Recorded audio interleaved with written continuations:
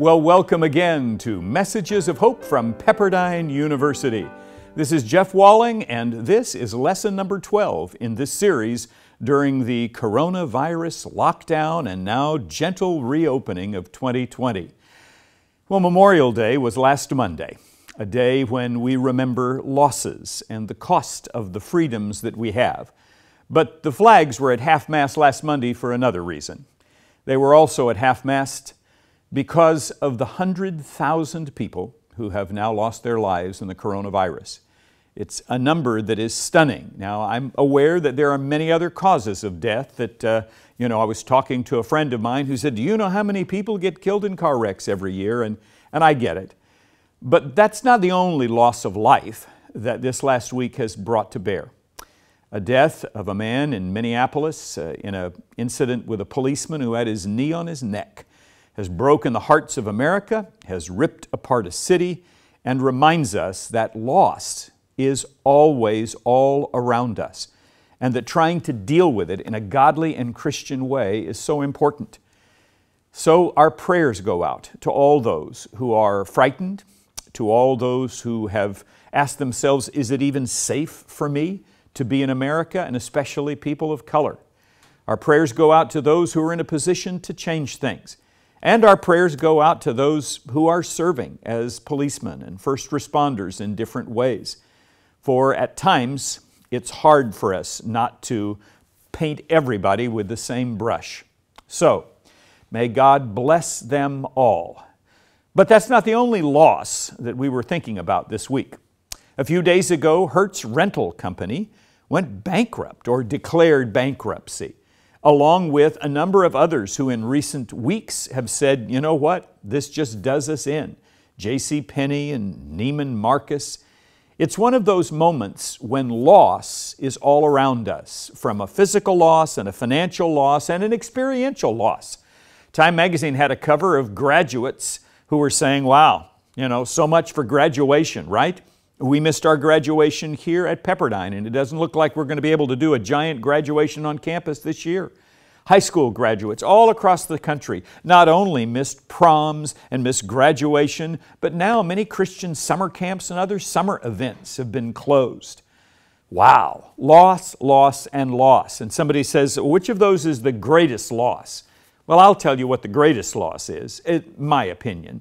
It's actually none of those. In fact, the greatest loss that many have been struggling with is a loss that Paul talks about when he writes a letter to the church in Corinth. The 2 Corinthian letter, in the 4th chapter and 1st verse, begins with these words. Therefore, since through God's mercy we have this ministry, we do not lose heart. Could it be that the greatest loss we face is a loss of heart? Paul uses this phrase a couple of times in this chapter, and for today's lesson, we'll just take a peek at those two little moments. What does it mean to lose heart? I think when we hear it, we immediately grab onto the emotional side of it, but I think there's both an intellectual side and an emotional side. It's when we feel like, man, are things ever going to change? Is truth ever going to prevail? Is what I'm doing going to make a difference? Now, we feel that way right now with the coronavirus and the shutdown, but what about spiritually? What about when you feel like, man, is my being faithful, is my trying to follow Jesus going to even make a difference in this world? And I think there's a lot of us that ask those questions today. Paul certainly, in one way, was wrestling with those same questions with the church in Corinth. Quick piece of background. All right, Corinth was a very important city, a city that Paul loved and administered in. But also it was a city that was filled with the tension of the Roman gods and, quite frankly, what people wanted. There were temple prostitutes, as well as people who would argue that Paul had no authority. Now, those people were actually within the church. And when he writes the letters of 1st and 2nd Corinthians, you can kind of feel the tensions between them, especially in 2nd Corinthians, a letter that Paul writes to that church in many ways defending his identity, defending his apostleship, because it seems there were people at that church who were questioning, Paul, are you really a man of God? Are you really worthy of telling us what to do? Are your motives really pure? Now, any of us who have ever been challenged about who we are knows what it feels like to say, whoa, wait a minute. I was on a plane. It's been a long time since I've been on a plane, but I was on a plane a while back, sat down by somebody. I was flying from Charlotte, North Carolina to Los Angeles, and a lady sat down next to me, and you start the conversation, hi, what's your name? And then where are you from? And I said, oh, I'm from California. And she looked me up and down and said, you don't look much like a Californian. Now, I didn't know how to respond. I thought, is that a compliment? Or is she saying most Californians look really cool and you don't? I'm guessing it was the latter. But for me, I found myself getting defensive. Well, hey lady, I was born in California. I was raised in California. I've lived the majority of my life in California. Somebody could have tapped me on the shoulder and said, whoa, buddy, don't lose heart here. Don't let this get to you. And Paul certainly doesn't become super defensive. Well, he becomes a bit defensive. But I think what he does, even when we hear his humanity in the text, is to help us deal with the issue of losing heart and how to respond. Because for Paul, I think losing heart is a vision problem. It is a matter of how we look at a situation. Once again, listen to his words. Therefore, since through God's mercy we have this ministry, we do not lose heart. Did you hear that moment? Therefore, since through God's mercy. Paul is going to underline for them that it's really not about me. It is God who has given me my ministry. It is God who gives us our gifts. It's the Lord who saves us and makes us Christian. You see, one of the challenges that we have is when our outer circumstances don't reflect our inner blessings. Well, I don't know, look at all that's happening in the world. Do you really have a faithful God? Or, my goodness, look at the things that have happened in your life. You don't look like God's blessed people. Are you really one of God's persons? You see, we live in a culture that focuses on the outside. My wife can't wait to get to a hair salon. I talked to a friend the other day who said, I can't wait to get a manicure and a pedicure, and to be honest, maybe this weekend I might sneak up to Ventura County where the barber shops are open. Why? Vanity. Because I want to look good. Because I want my outside to reflect what I hope God is doing on my inside. Now, while that may be a bit naive, it's also a bit treacherous. Because you see, if I start worrying about my outside, both Paul and of course Jesus are going to raise a red flag and say, let me give you some warnings about bad vision. I went a while back to get a new prescription and get glasses. It's amazing how they've automated things these days. I mean, there's not much of the better, worse that there used to be. But instead, you look in, zoom, zoom, zoom, this machine, and boom, out comes your prescription. It's awesome. I thought, I'm going to be out of this optometrist appointment in maybe 10 or 15 minutes. Never before had that happened. And then they walked me over to the wall of frame choices. That's right. It has nothing to do with the lens. My prescription's already done. But it took me half an hour plus just to go through all the frames. Do you want a square one? Do you want a round one? Do you think you'll look better in one like this? I end up taking selfies and sending them to my wife and saying, hey honey, what do you think? Why? Because I was falling prey to the challenge of worrying more about how I looked than how I look. How I look than how I see. You tracking with me on this? Let me give you what I believe are Paul's warnings about bad vision. First, bad vision happens when looking good trumps being good. Listen to Paul's words that he continues his comments to them with. Rather, we have renounced secret and shameful ways. We do not use deception, nor do we distort the word of God. Now, why would Paul say, oh no, we've renounced secret and shameful ways? It's him both saying to them, and I think reminding himself, I'm not going to start doing bad things. I'm not going to start turning the shiny side of the cup out. I'm not going to put a coat of paint on a busted fence or lipstick on a pig, as my grandma would say, in order to make myself look good. Because then looking good becomes my goal instead of being good. Oh, come on. You remember the moment. A car pulls up in front of the house and one of the kids say, "Mom, it's Brother Bob or Pastor Bob. It's our preacher." And all of a sudden, oh, quick, stuff things under the couch, make things look nice, or maybe it's Grandma and Grandpa that show up, or just a very put-together friend, and you find yourself running around the house trying to make everything. Hide the mess. Hide the mess has been a part of our world for years. And when looking good trumps being good, then we move to the warning number 2, when covering up becomes commonplace. We've got bad vision. It goes all the way back to the Garden of Eden, right? It goes back to Adam and Eve saying, "Oh, I don't want anybody to see my brokenness." Here's Jesus' words on it. "Woe to you, teachers of the law and Pharisees, you hypocrites! You're like whitewashed tombs which look beautiful on the outside, but on the inside are full of the bones of the dead and everything unclean." Oh, it's the oldest trick in the book, right?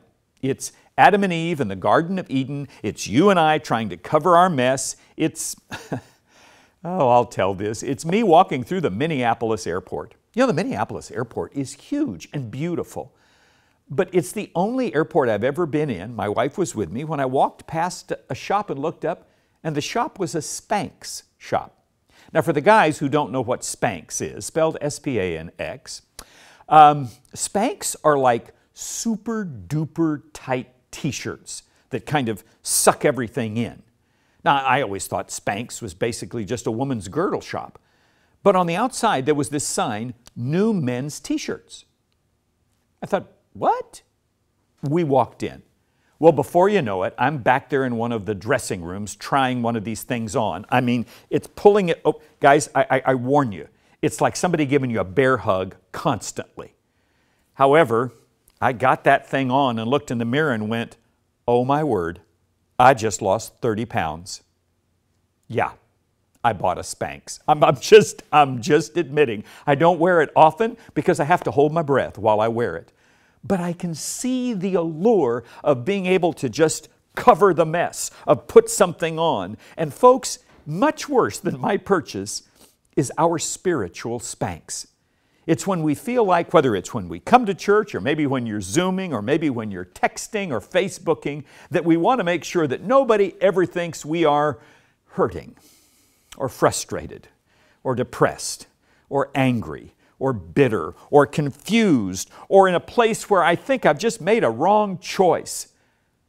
As Christians, we don't need spiritual Spanx.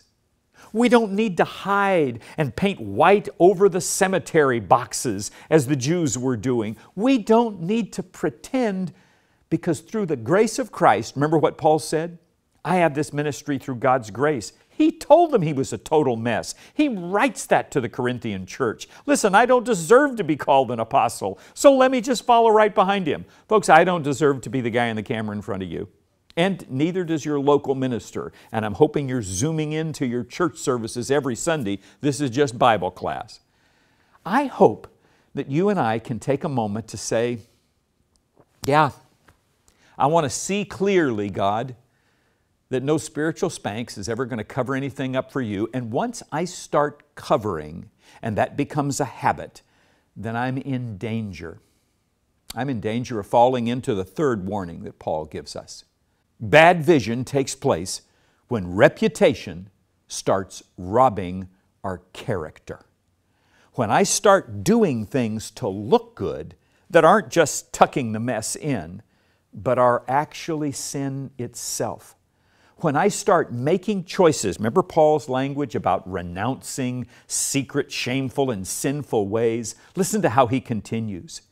We have this treasure in jars of clay to show that this all-surpassing power is from God and not from us. Paul says, listen, I'm not going to lie and pretend that I've got it all together, because that gives the glory to me and not to God.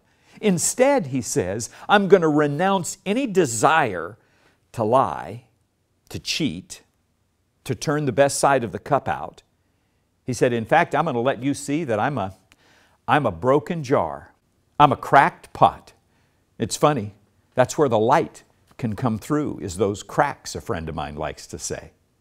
You see, Paul's message is that we will start losing heart when we think that the outside, that our circumstances, that our world has to look like the inside, the grace and forgiveness we have in Jesus. Oh, I believe the inside is going to bubble out. But folks, we live in a broken and busted planet, broken by sin, busted by our response. And because of all of that, our churches are never going to be great. Our country's never going to be great. Our lives are never going to be great. They're always going to be a mix of cracks and brokenness and blessings. And as Christians, that's our message.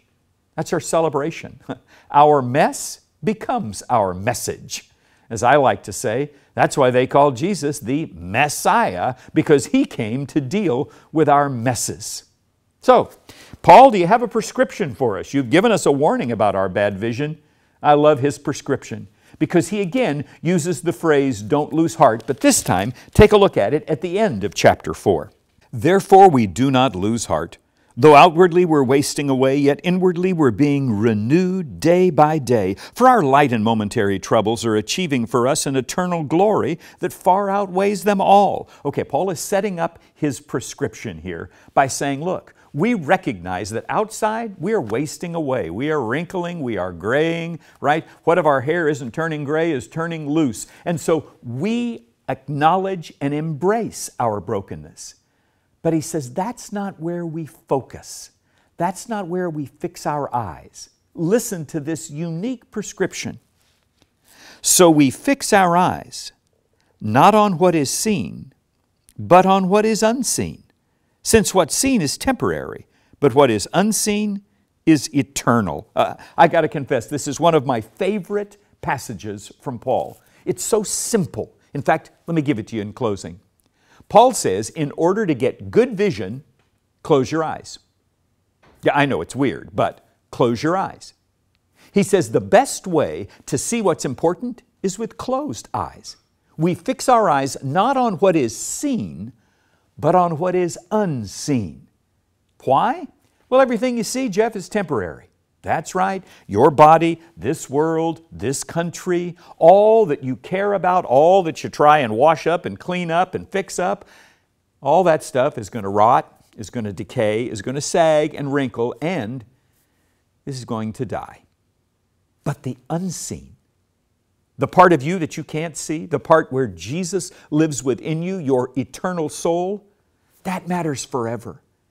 And the part of the world that is the unseen part. I've never seen heaven. Don't know what a cherubim or a seraphim looks like. I've never seen God. But oh, how I believe that the unseen is what I need to be focusing on every day. Fix your eyes, not on what is seen, but on what is unseen.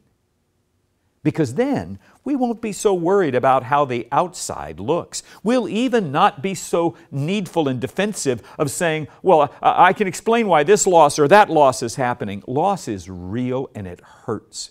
People make bad choices and it breaks the heart of the Father. But we get a chance to focus on the unseen, which will move us with patience and without giving up or losing heart to serving in the seen. I hope that makes sense to you. Maybe we can close by having you do something to make it really clear. Close your eyes. No, I'm serious. Maybe some of you who are watching this late at night have already closed your eyes. So go ahead, just join them. Close your eyes. Now with your eyes closed, think about what you can't see. All the stuff, all the challenges. You can't see your phone, you can't see your TV, and you can't see people around you that may have hurt you or situations around you that you don't like. But what can you see with your eyes closed? I hope you can see a God who loves you. I hope you can see eternity. I hope with your eyes closed you realize that you can look at your soul and say, God, this belongs to you and it has been bathed in the blood of Jesus. Open your eyes. I hope a vision of what is unseen can guide us to good actions in what is seen. Because we're never going to look until heaven like who God has made us in Christ Jesus. My wife enjoys jewelry. She doesn't have a lot of it, but she does enjoy jewelry. And a while back, I bought her what I thought was a beautiful jewelry box. She enjoyed putting all the pieces of jewelry she has in this box. But then I noticed we were heading away on a trip, and she had mentioned, oh, I forgot something. I went to the jewelry box to get it, and there was almost nothing in the jewelry box. And I said, it's not here. And she said, no, I don't keep that in there when we travel. She walked over to a sock drawer in one of our dressers, opened it up, pushed away some underwear, and in the bottom was this little bag, and she started pulling out of it pieces of her most expensive jewelry. I'm like, what's up with this? She says, I'm not going to keep this expensive jewelry in that jewelry box. What if somebody breaks in? They'll take the jewelry box, but they won't know I keep this stuff in this junky sock drawer. Oh, I guess if any thieves are watching, I've just put my wife's jewelry in peril. Honey, we're going to have to move it. You see, spiritually, I'm just a sock drawer. I'm no ornate box. I'm just a broken, messed up jar. I'm just a cluttered sock drawer. But let me tell you, inside, there is unbelievable treasure because of the grace of God and the gift of Jesus Christ. Let that be your identity, and let that be your new glasses this week. One thing before we go. This week, I was privileged to be part of an evening where we highlighted 6 of our young speakers from the Next Gen Preacher Search. These are guys and gals in high school and college who are absolutely fantastic. I wanted to let you know that now is on YouTube, and I want to encourage you to take a look at it. You can do it by simply going to YouTube and Googling Pepperdine Church Relations. It'll take you to our channel, and then you can look for it. It should be featured up at the top. It's called Next Gen Voices Night. It's an hour of some fun and laughter with Eric Wilson of Pepperdine, my son Taylor, and I, but also it's encouraging to hear these great young voices. I'd encourage you to share it with your teenagers. Well, the Lord bless you. Put on your glasses and be sure and look at what you can't look at this week. And we'll see you next week. If your churches are open, I pray you're able to go in your state. And if they're not, then zoom in and support them. God bless. See you next weekend.